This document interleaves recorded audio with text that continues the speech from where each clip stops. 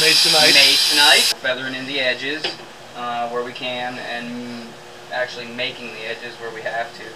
So we've had a change of plans. Oh yeah, we did. We did major change of plans. After looking at the panel and laying it out, I thought, I usually don't make flat panels. Well, I never make flat panels. I've never seen you make a flat panel. No, don't make flat panels. But you know why? Because they're flat and boring. They're flat and boring. Yeah. But I worked with hot rods a lot, and a lot of their interiors are flat and boring. Flat and boring. Yeah. Spend like $100,000 on the car with a handle on it and maybe a pocket and a little stripe or something. Yeah, like a little rainbow or something that goes down the middle of it. Pretty stupid looking. Yeah, they're sad. Sad. So when I laid it out, though, I came up with an idea to sort of give it some texture and shape, and we'll be doing that on these panels. Absolutely. And it's a big responsibility for me. Yeah, well, not really, because I'm watching you like a hawk. It's fun to do, isn't it? It is. It's a lot more fun than everything else that I do normally. And including sweeping floors. No. That's never fun. Never. Unless you find like a $5 bill or something. I mean, I like to use the vacuum. Yeah. Oh. I don't know why. At my house, though. Because it either sucks or blows. That's pretty creepy.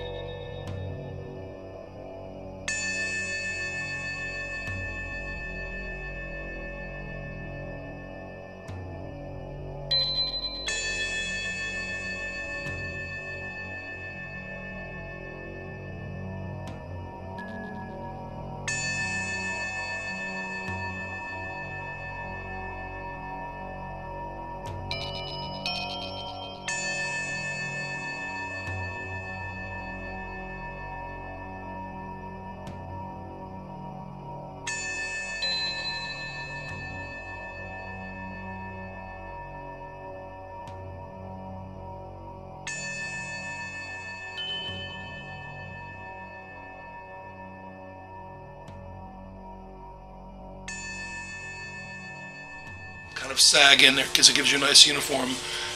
Okay, what do you want, bud? What do you need? Is that coffee from, did you make that? Yeah, no, I didn't make it. Okay. That's probably from 4 days ago. Okay. Okay. Don't use the bathroom. Bathroom is bad. I only use this technique when I'm doing this concave kind of look.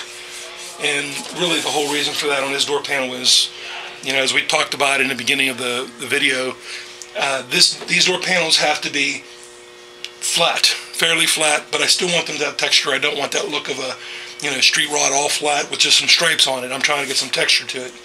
So that's why I use this technique, plus the fact that it saves a lot of material and time. Instead of filling this whole thing up and trying to get the sag and everything, and with Bondo or whatever, and adding weight to the door, I have like maybe an 1/8 inch thick piece right now.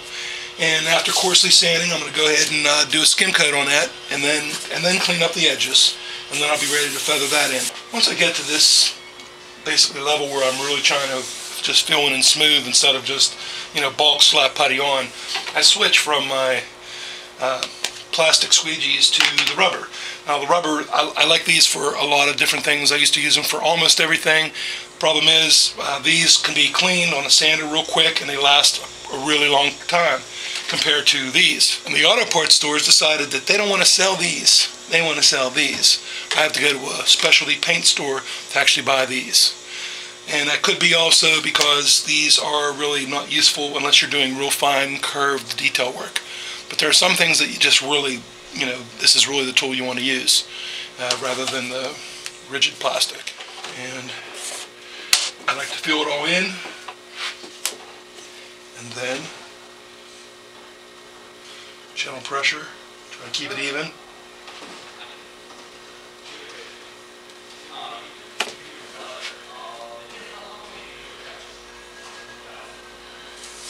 In one direction.